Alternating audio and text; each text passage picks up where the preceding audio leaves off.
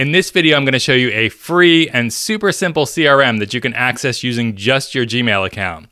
If you've been tracking customers and leads in a spreadsheet, be sure to stay tuned because this is a much better way.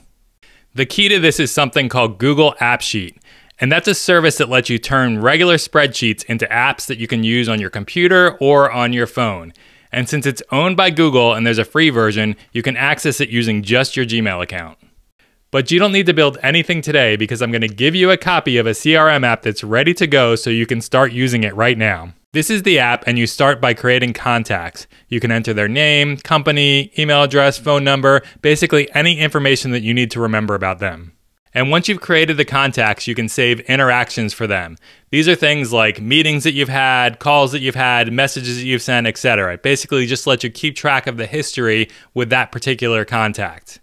And finally, you can create reminders. So if you need to remember to follow up with somebody or send them an email or just check in with them at some point in the future, you can create a reminder and it will show you all your reminders that are due each day, as well as all the reminders that you have coming up on your calendar. And this works on both your computer and your phone, and the information automatically syncs between the two of them. I've included all the basic fields like name, email address, phone number, etc. within the CRM, but you can also add your own custom fields very easily, and I'll show you how to do that right after I show you how to install the app. It takes about 30 seconds to install it. First, click the link that's pinned to the comments of this video, which is a template for the app. Once you're on this page, click the Copy and Customize button, and that will make a copy of the app into your Google account and a copy of the Google Sheet that stores the data into your Google Drive. The Google Sheet that gets created is where AppSheet actually stores your information, and only you have access to that. Make sure you don't delete it or go in and make changes directly, or it could cause problems within your app. To access it, go to appsheet.com, then click Simple CRM within the list of apps on your computer.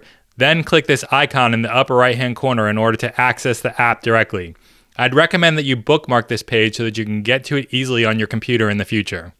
And to use it on your phone, download the AppSheet app from your app store, log into it with your Gmail account, select Simple CRM from your list of apps, and then use it just like you do on your computer. And the information will automatically sync between the two of them. And finally, I'm going to show how you can add your own custom fields to your copy of the app. But before I do that, please just take 1 second and subscribe to this channel.